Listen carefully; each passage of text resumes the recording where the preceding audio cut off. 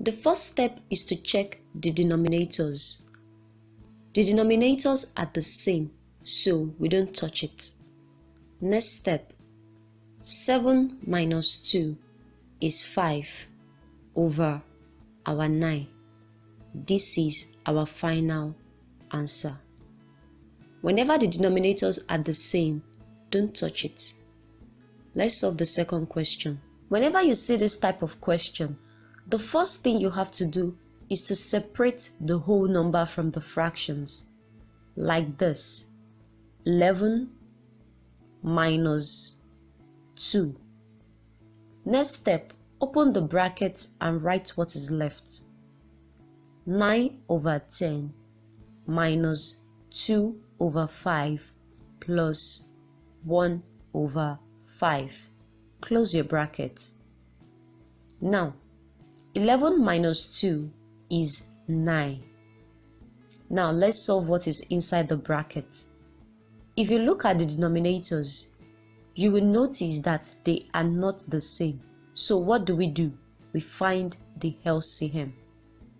So the LCM of 10, 5, and 5 is 10. 10 in 10 is 1 times 9 is 9 minus 5 in 10 is 2 times 2 is 4 plus 5 in 10 is 2 times 1 is 2. So this becomes our 9. Then 9 minus 4 plus 2 is 7 over 10. This is our final answer. You can see that this method is very, very easy and straightforward. Do you understand? You can watch this part over again if you're confused, okay?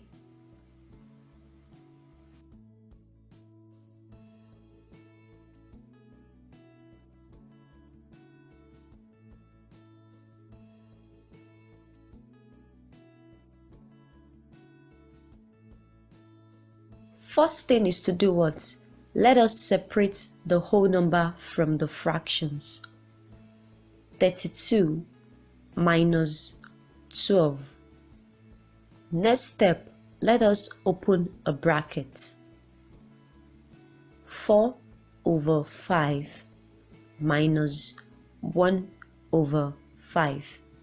Close your brackets.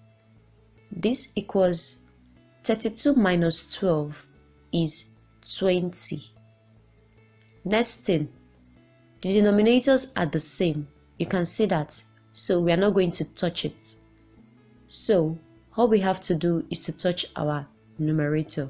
So 4 minus 1 is 3 over our 5. This is our final answer. Did you get it right? Good. Let's solve the second question. Let us separate our whole number from the fraction like this. 23 minus 5 minus 10. Open the bracket. Write what is left. 3 over 5 minus 1 over 3 minus 1 over 5. Close your bracket. Now, 23 minus 5 is 18. Then minus 10 is 8. Our denominators are not the same. Because of that, we will need to find the LCM. So LCM of 5, 3, and 5 is 15. 5 in 15 is 3 times 3 is 9 minus 3 in 15 is 5 times 1 is 5 minus 5 in 15 is 3 times 1 is 3. Now this becomes, write down your 8.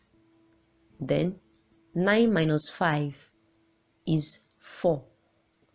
then minus 3 is 1 over 15. This is our final answer. Did you get it right?